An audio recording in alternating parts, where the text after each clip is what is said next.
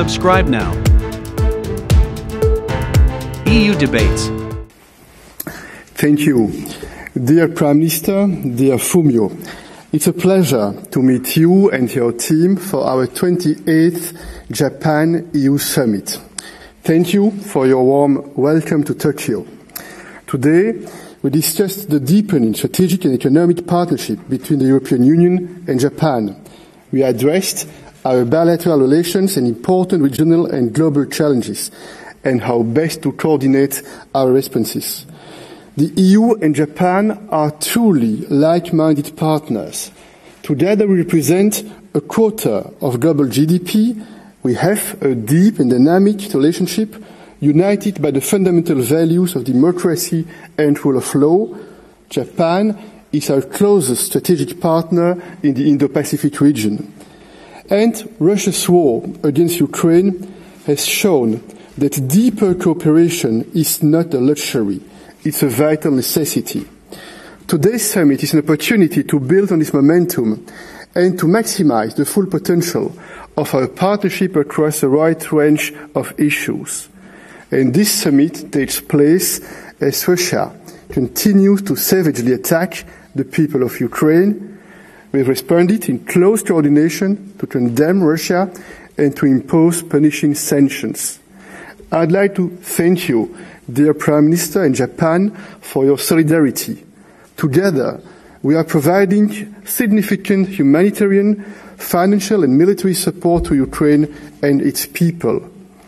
We also discussed our cooperation to prevent the circumvention of sanctions and to combat disinformation. And we are convinced those responsible for war crimes must be and will be brought to justice. We also discussed the global impact of the war on energy and food security. Our cooperation in Ukraine is critical in Europe, but it's also important in the Indo-Pacific. And we also want to deepen our consultations on a more assertive China. We believe that China must stand up to defend the multilateral system that it has benefited from in developing its country.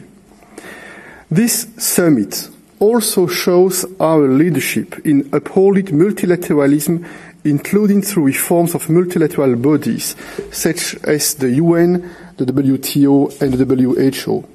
We also discussed ways to boost our cooperation in security and defense.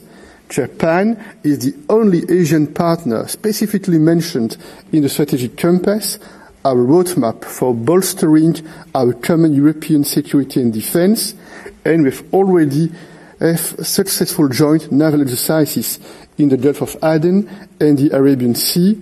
We want to pursue this further. In the digital domain, the launch of our digital partnership today is a milestone. In fact, it's our first digital partnership with any country. It will help us achieve our shared goals in many key areas. We are extremely pleased on the innovation and research front. Japan has expressed its interest in being associated with our Horizon Europe program. EU and Japanese students and scholars will benefit from this greater cooperation. Sharing knowledge, know-how, expertise highlights our excellent like-minded cooperation. We are also banding together to protect our planet and speed up the transition to climate neutrality. Last year, we launched our ambitious EU-Japan Green Alliance, and now we are focused on implementing it.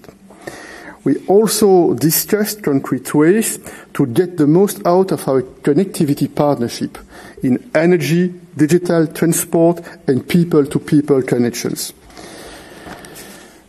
The EU and Japan have a powerful trade relationship. The EU and Japan, this economic partnership is one of the EU's key trade deals, and now we want to maximize the untapped potential of this agreement, from animal health and food security to energy cooperation or geographical indications.